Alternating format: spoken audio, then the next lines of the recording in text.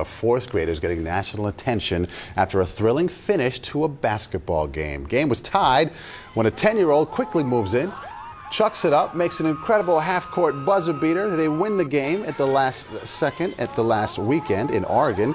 Estefanos Gertis says he and his dad, who's also his coach, practiced that shot, and boy, did that practice come in handy. I would have passed it if I thought we had time, but then we didn't, and so I just shot it, and then the miracle happened. He's thinking out there. He's got big dreams, too. He hopes to show the miracle basket to his NBA teammates someday. You bet.